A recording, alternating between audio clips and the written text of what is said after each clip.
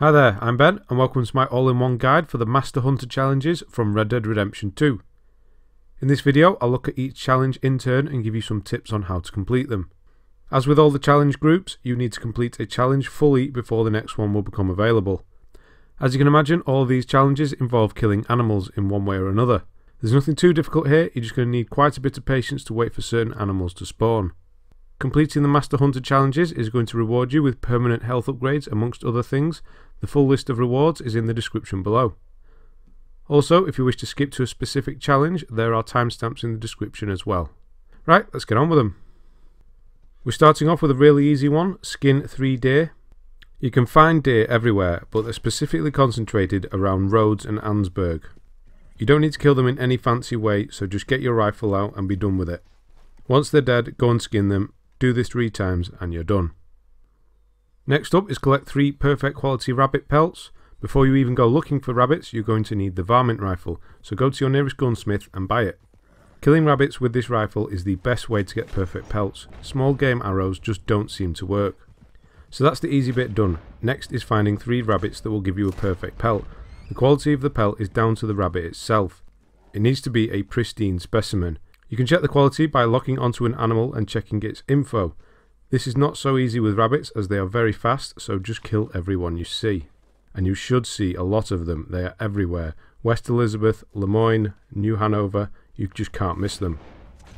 To increase your chances of a perfect pelt, I would also use Deadeye and go for headshots. I had the most success doing that. You have to kill an animal with 1 shot to get a perfect pelt too, so this is also another good reason for using headshots. Once you have killed and peeled 3 perfect rabbits, it'll be on to the next challenge. The third challenge is track 10 different species using your binoculars.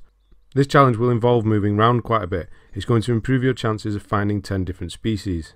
They all have to be animals that can actually leave a track too, so birds won't work here. To track an animal, you'll first need to equip your binoculars from your items wheel. Then, focus onto an animal. You may need to zoom in or even move up if it's too far away. Also, if it's a new species to you, you'll need to study it first. Once all of this is done, you should be able to see a track prompt on the bottom right. Hold this down to start tracking it, and that's all you need to do. Don't worry about actually following it. You can cancel it afterwards and then move on.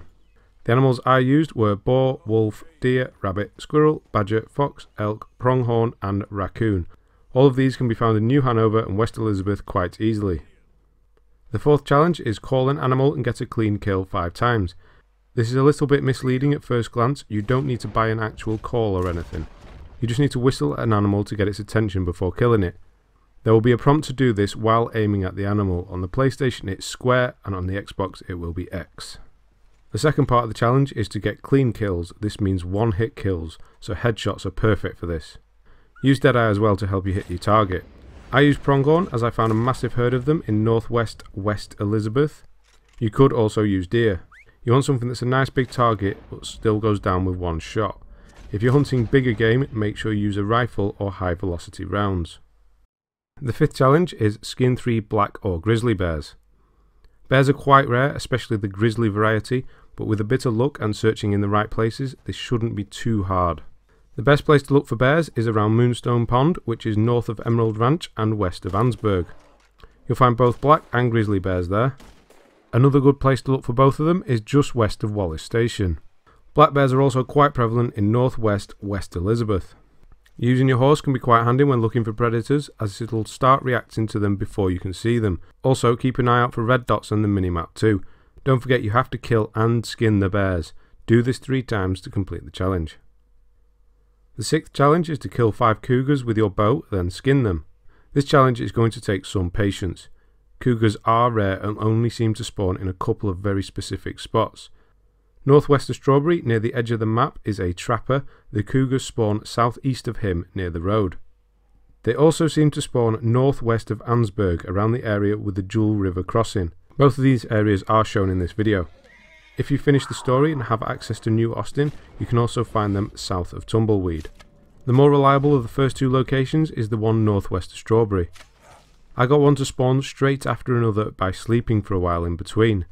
This doesn't seem to work all of the time, but going between the 2 spawn points, Strawberry and Ansburg, seems to be enough time for a new spawn to happen, so I would advise that you do that.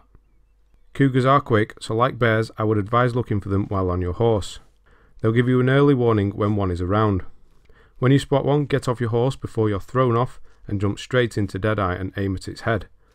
Remember, these have to be bow kills. I'm using poison arrows, but normal ones will work just as well if you're going for the head.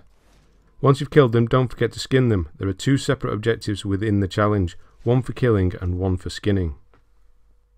Challenge 7 is to use bait to lure and kill a predator and a herbivore consecutively. I'm not entirely sure what it means by consecutively, but just to be safe, lure and kill a predator, then lure and kill a herbivore. Don't kill anything else in between. That's how it reads to me anyway. To complete this challenge, I used the same location as I got the cougar kills northwest of Strawberry, near the edge of the map. Firstly, there's a trapper there, so you can buy the bait that you need. Secondly, there's a large variety of animals in that area. Obviously first, you're going to want to go and see the trapper and buy yourself some herbivore and predator bait. Next, go and lay the predator bait and go and wait in a bush. You'll more than likely attract a fox or a coyote, but you may even get a cougar to show up.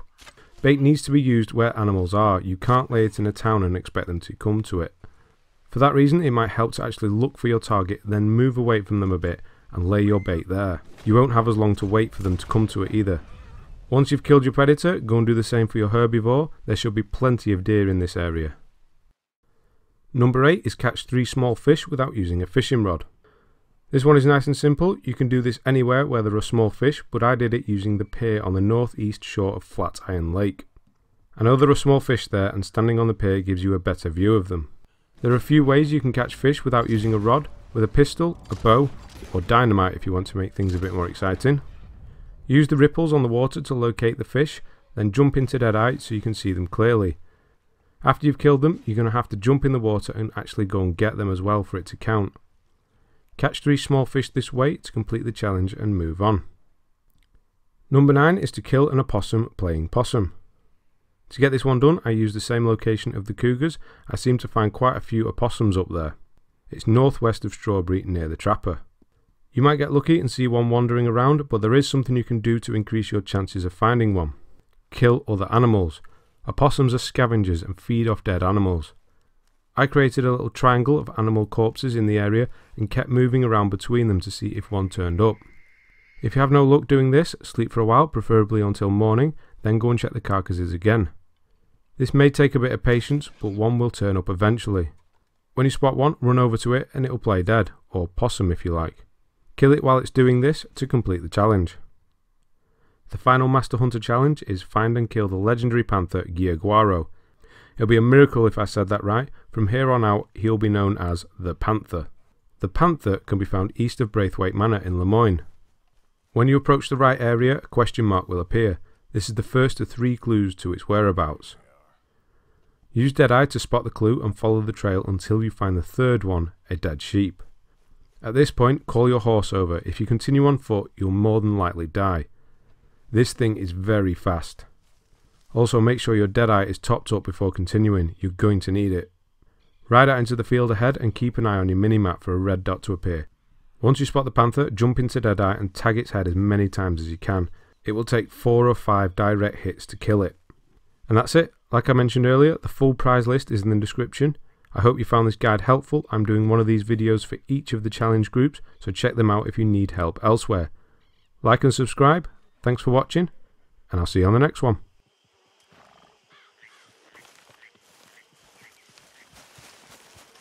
What?